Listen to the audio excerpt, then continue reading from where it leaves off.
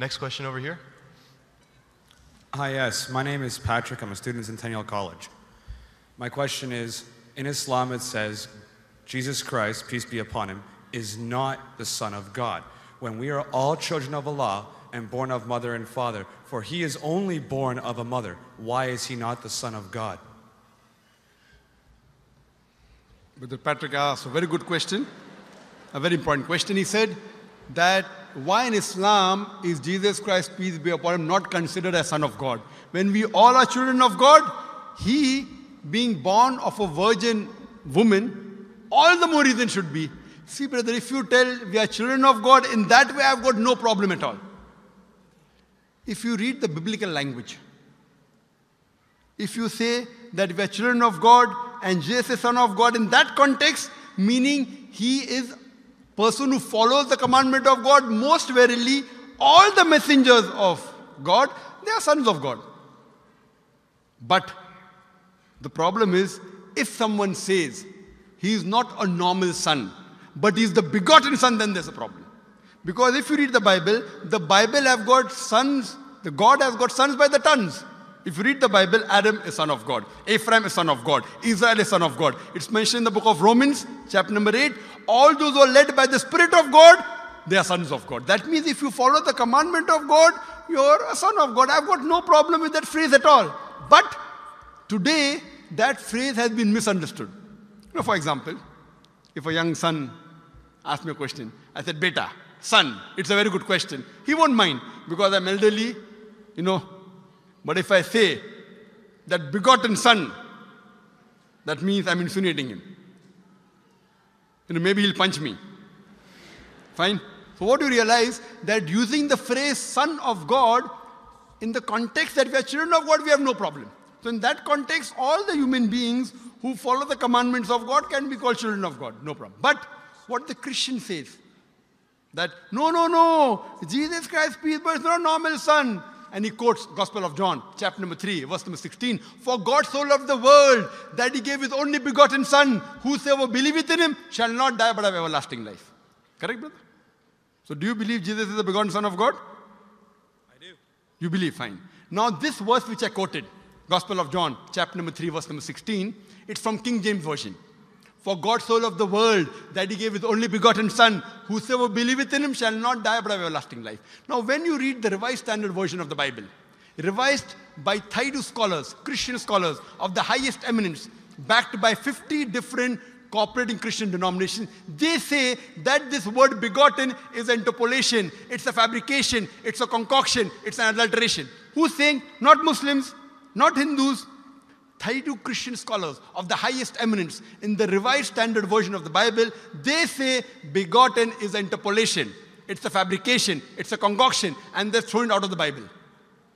So if you say Jesus is Son of God, like Adam, like Ephraim, like Israel, I have no problem. The moment you say begotten, I want to ask you the question, what is the meaning of begotten? Brother, what is the meaning of begotten? Begetting is an animal act. It's the function of lower animals of sex. And when you say that he was born to Mother Mary, virgin, what are you insinuating? And if you say, because Jesus Christ, peace be upon him, is God or Son of God, because he was born to Mother Mary, Quran gives the reply in Surah Imran, chapter number 3, verse number 59.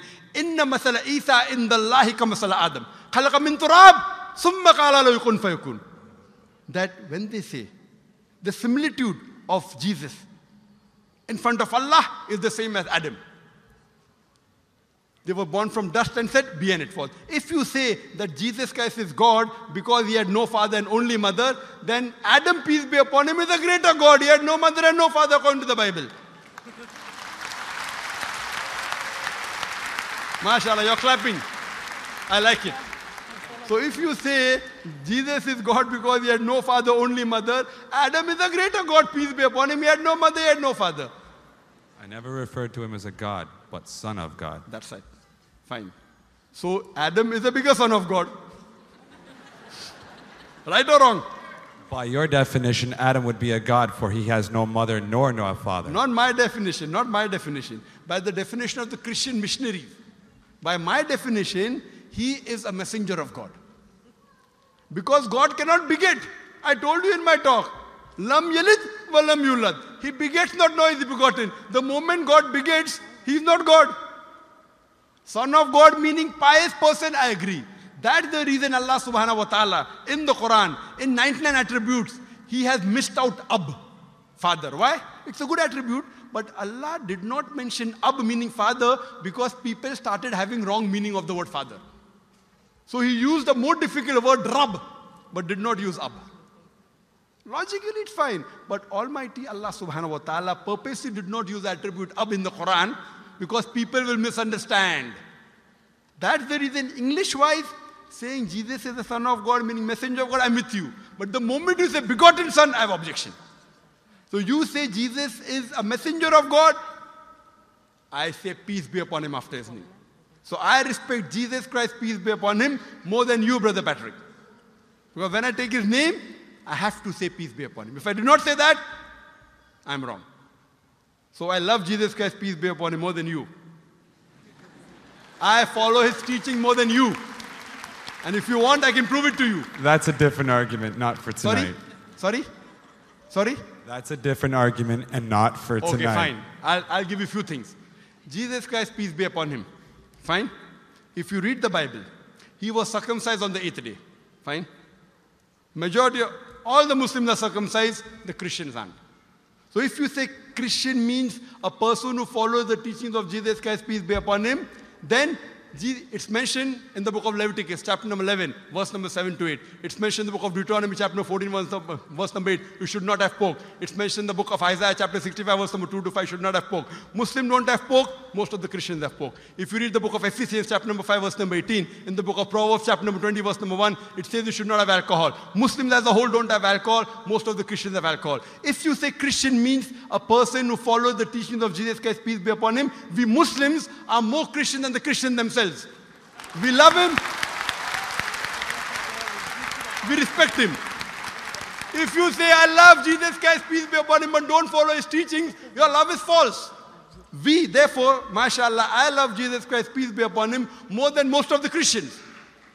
Because I follow his teachings, I respect him, I revere him. And Jesus Christ also said, in the Gospel of John, chapter number 16, verse number 11 to 14, I have many things to say unto you, but ye cannot bear them now. For he, when the Spirit of truth shall come, he shall guide you unto all truth. He was talking about Prophet Muhammad to come. So Jesus Christ, peace be upon him, said, you have to believe in the last and final messenger, Prophet Muhammad sallallahu alaihi wasallam. So even that way I'm following Jesus Christ, peace be upon him. I believe in Prophet Muhammad. Do you believe in Prophet Muhammad as the messenger of God? I do. MashaAllah. Now you're more closer to... Allahu Akbar. Allahu Akbar. Subhanahu wa ta'ala. Now he wants to say the Shahada, and then we will move on and say Ashhadu an la ilaha illallah wa ashhad an Muhammad Rasulullah. Rasul Allah. I'm more excited than him. Allahu Akbar. Allahu Akbar. Allahu Akbar. Allahu Akbar. Allahu Akbar. Welcome your brothers and family.